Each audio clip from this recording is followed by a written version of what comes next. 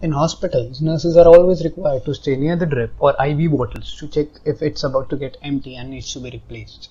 In case of failure, it results into seeping of air bubbles, while in other cases it causes reverse flow of blood, which further causes a lot of pain. In some cases, it can even result into immediate death of the patients. We are providing a solution to the above said problems. We have created an IoT-based automatic alerting and indicating device where sensor is used as a level sensor. When the fluid level is below the critical level, which will be well defined by the laser, it will alert the patient through the buzzer, nurses and doctors through the mobile app, and the central control room using the web application. Hence, this prototype is a simple system which has a level sensor to provide an accurate level measurement system. The advantages of using our product are as follows. First, lesser work for the nurses and the doctors, which can help in a time where the staff is limited. Secondly, it will highly reduce the hazards that are caused due to the reverse flow of the blood, which causes a lot of pain and can even result into death. Thirdly, it's highly accurate as it uses a precise laser to monitor the drip level. And lastly, the price, costing around not more than 500 rupees, is highly economical to be used for every bed in the hospital.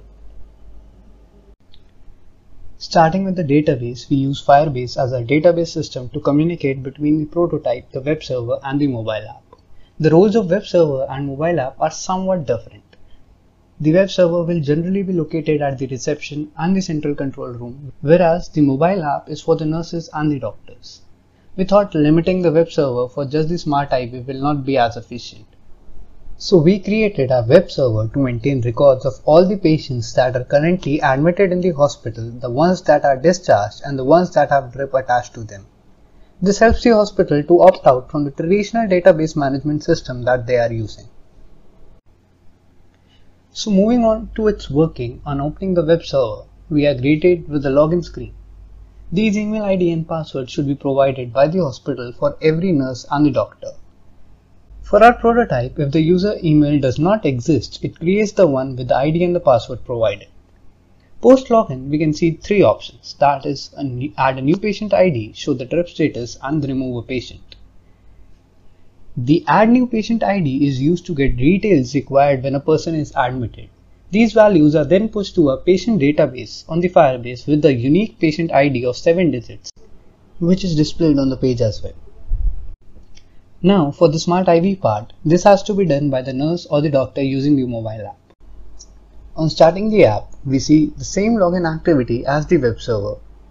On logging in, we see two options, add drip entry and check for assistance. On opening the drip entry, the app asks for the patient ID, which then pulls the required info from the patient database for the Smart IV. The drip that is to be attached is selected and then confirmed.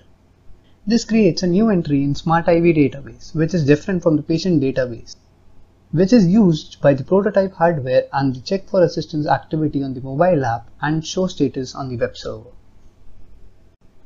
Our prototype requires 5V 150 mA that can either be provided by a power bank or a mobile charger, which makes it highly efficient.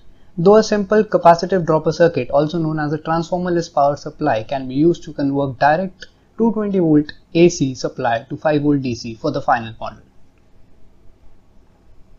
Our prototype includes a Node MCU, a precise laser, a LDR, and a buzzer. Node MCU is low-cost open-source IoT platform which is based on the ESP12 module. This is the heart of our prototype and connects the database to our hardware. The laser and the LDR together works as a level sensor for the drip bottle.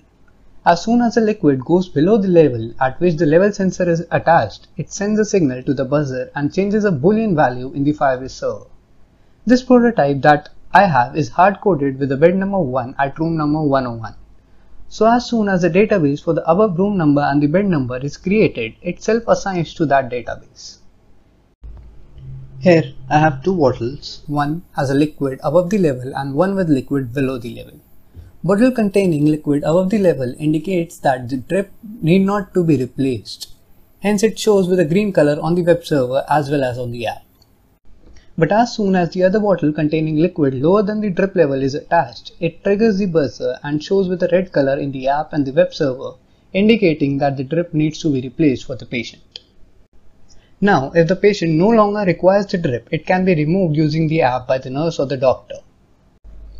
Opening the assistance activity, we see all the patients that are currently attached to the drip. On clicking the one we need to remove, we can see the drip status. Since the drip can only be removed when it is empty, we created a condition to check for the same. That is, the entry can only be deleted when the drip is at critical level. Now we are left with the last option of the server, which is the delete entry. This is used when the patient is discharged. We need to input the patient ID, which shows all the details, and ask for the final confirmation. If the patient that is to be discharged is still in the Smart IV database, it will result in an error. Thus, prior to discharge, nurse or doctors are also required to remove the drip entry from the app. Now, if this is done, it will remove the patient from the patient database and add it into the archive database, which is used to store all the patients that have ever admitted to this hospital.